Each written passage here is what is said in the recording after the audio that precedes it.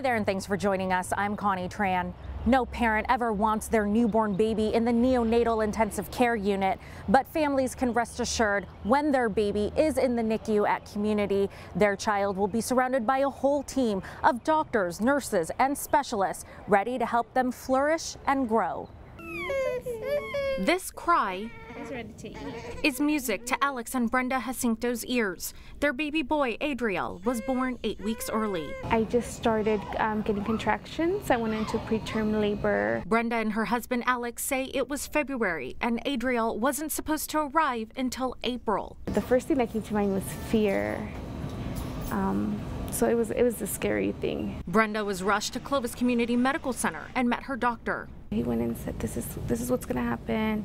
And it was great because the whole NICU team was ready. Yeah, they were ready on standby. Awesome. You heard it right, a team, which included respiratory specialists, physical therapists, and speech pathologists were all on hand to help Adriel and his parents get through this experience together. They made you feel like you're secured, like your baby's in good hands. The NICU provides higher acute care for babies who need continuous monitoring.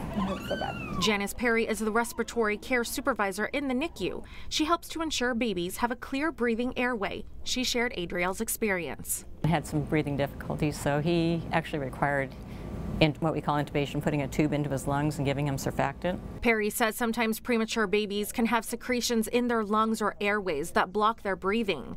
They will use suction to help clear those secretions. So then he was just having to learn how to eat and stay warm and all the normal baby things. Learning how to eat can be a challenge for many babies in the NICU. Speech-language pathologist Anna Atkinson explains. They have a little trouble with the suck, swallow, breathe coordination. So sometimes they suck, suck, suck, suck, suck, and they forget that they have to actually swallow or breathe, and you have a lot of little coughing and choking. Anna says they don't just train the babies, they also help parents, particularly mothers, through the feeding process. We talk to them about stress cues, feeding readiness cues, when your baby is showing signs that they're ready to eat.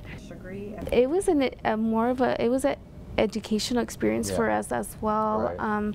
Everybody that came in and helped our baby, we learned a lot from them. The Jacintos say they also learned how physical therapy plays a huge role in the development and growth of a premature baby. When the babies are born, especially our premature babies, they have very low tone, they have a decreased tolerance to handling.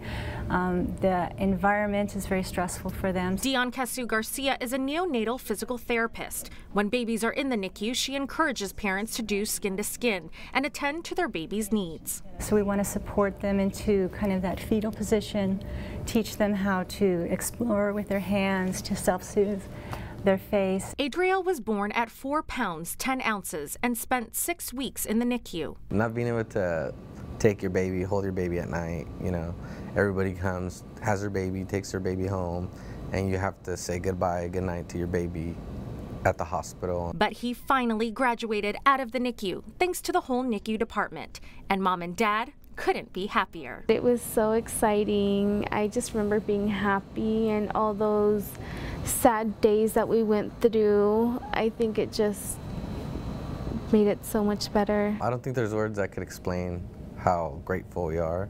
Clovis Community and Community Regional were 2 of the first 6 hospitals in California and 60 hospitals nationally to achieve the perinatal care certification.